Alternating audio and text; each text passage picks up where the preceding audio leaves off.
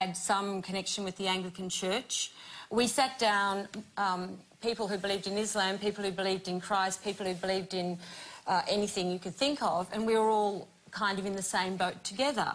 But it was interesting how it was those that had some faith, who had the time too, no doubt, who were there helping. And to me it's... Was this a private institution? Waleed, private what institution? The one you were visiting, was it? I was visiting a detention centre run by the government. People who came to us, or still, it was a policy brought in by the Labor government and continued under the Liberal government and continues to this day. Now we take people to Christmas Island, which is off I'm the going coast. to interrupt you and for a moment, and sorry, interrupt everyone just for a moment, because we actually have a question that's coming up that actually leads us in similar directions. But you're watching a special politician-free edition of Q&A, answering the big philosophical questions. The clock is ticking. Let's move to our very next question. It comes from Joel Brown. My question is to Mr. Hitchens again. How do you account for the good work, specifically regarding the title of your book, Religion Poisoning Everything, the good work done by religious aid organisations overseas in third world and developing countries, as well as locally on our own shores and I'm sure in your country with the homeless and the needy? Actually, Christopher, can I interrupt? Before you answer that, think about your answer for a moment, because we haven't heard from Sally Warhaft. I'd like to bring her in and then go to you.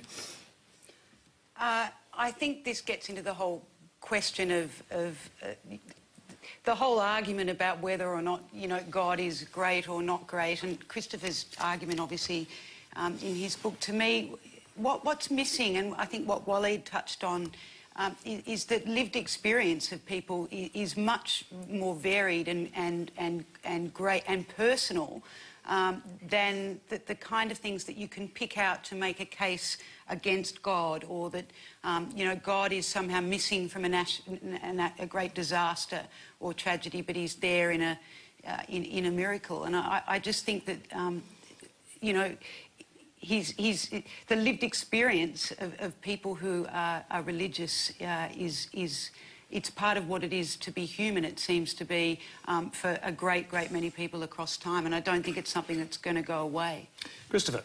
This is why, towards the tail of the last question, I asked the lady from the Sydney Institute whether these institutions you're talking about... I'm Anne. Well, I don't know you well enough yet. I'll just introduce myself. Perhaps we'll be more bonded by the end of the... Some would say not much of a lady. We'll be more intimate by the end of the... None of us would say that. Well, I know people who would. It's just not the way I was brought up. Perhaps by the end of the show we'll be more intimate. Well, I asked her about... Because she wasn't content just to say religious people volunteer for charity, as if that was news to anybody. But she had to couple it with a smear against Fabianism and social democracy. Now, as a matter of fact... Well, they weren't there, Christopher. That's all I was saying. I'm so sorry to say that without the efforts of Fabianism... But you're good at smears. The efforts of Fabianism... What's wrong with a smear? I'll get to the end of this sentence if it kills you.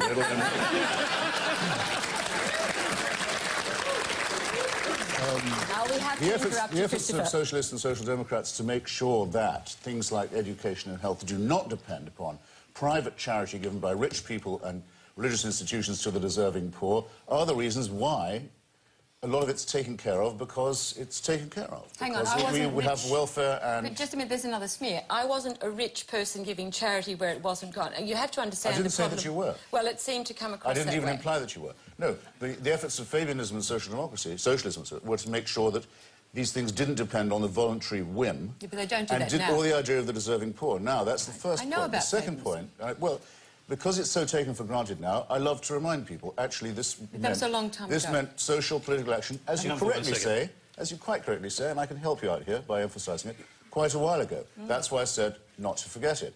Now, to the point about religious activism, isn't it true, haven't you all heard, that Hamas does so well because it supplies social services? Are you going to say that it's the same is true for Hamas and Islamic Jihad? Never mind that they're religious, they distribute services where otherwise there'd only be secularism and corruption. Well, if you want to claim that, you can't just claim the charitable part of it, it seems to me. Mother Teresa, endlessly praised for work that most of the time she actually never did. I went to watch her very closely in Calcutta. You don't mind that she thinks that what Bengal and Calcutta mainly needs is a campaign, a clerical campaign, against birth control and family planning. Has anyone here ever been to Bengal and concluded that's what it really needs? That's what she was really campaigning for, in case you're worried. But never mind. She gives a wonderful impression of being a charitable person. So what Indians need is more missionaries to cure poverty, when everybody knows there's only one cure for poverty, which is the empowerment of women, which means giving them some control over their reproduction. Name me a Catholic or Muslim charity that goes into the fields determined to secure the empowerment of women. Well, and you'll have the ghost of a point. Let's see if Frank Brennan... Until now you don't. Let's see if Frank Brennan can address that point. Well, let's take it. I mean, people like Amartya Sen have argued very strongly and persuasively, like yourself, Christopher, that empowerment of women is the key to the development of peoples. Now, why don't we just drop the bagging and smearing and saying, all right, anyone who's out there, let's judge them by their fruits, whether they're atheists or whether they're Catholics or whatever. Let's drop the bagging and smearing. Let's say, right, we agree. What we've got to be working for is the empowerment of women. And there are people of religious dispositions who are passionately committed to that. And yes, there will be mistakes made in terms of policies and in terms of moral theories, but that's where I think in a pluralist society like Australia, we can have the respectful dialogue and we can work those things through, as we do this evening. Wally Daly. Just trying to figure out which aspect to take. I think... I guess that the argument being made in that question is religion doesn't poison everything because there are people who do good works. I think there's a real call that needs to be made for some honesty here on the part of religious people. And that is that, yes, lots of religious people do lots of very good things. And there was research published, I think, 2 years ago looking at Generation Y Australians that found that those who were more religiously committed were more socially aware, they were more committed to the social good and all that sort of thing. And you can point to those studies and you can say that's wonderful.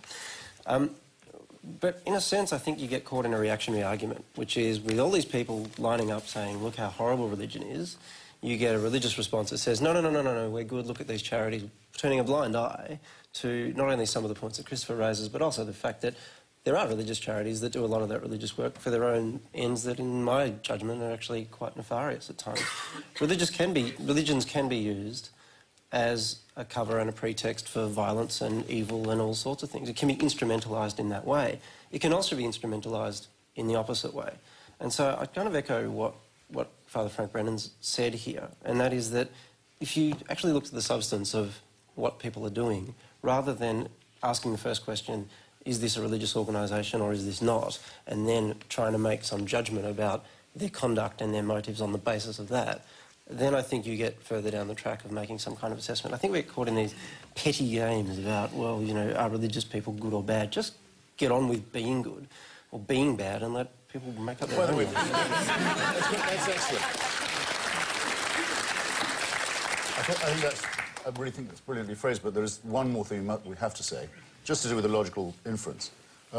If Catholic charities were better than I say they were, or Muslim ones, it still wouldn't have anything to do with the truth or otherwise of their preachments, any more than a group like Médecins Sans Frontières, for example, which would be my favourite medical charity, or Amnesty International, which is completely secular, proves that there is no God. I mean, it's purely coincidental. That's an entirely separate argument. But if the question is... It's part of the premise that needs to be... No, but if the question is about... OK, and I'm going to interrupt you all because there's a questioner, and Christopher Hitchens obviously has got a lot of attention from our audience, and here's a question aimed directly at him. Oh, dear. It's from Jessica Langrel. Just another one to Mr Hitchens. You typically stereotype religious people as dogmatic and fundamentalists. No, I don't. How is this when people who listen to you feel as if you're the one being dogmatic and fundamentalist in your evangelical pursuit to convert the world to atheism? Well, I have to... I would have expected more applause for a cheap point like that. That's more like... Now, that's more like what I call applause. I will have to...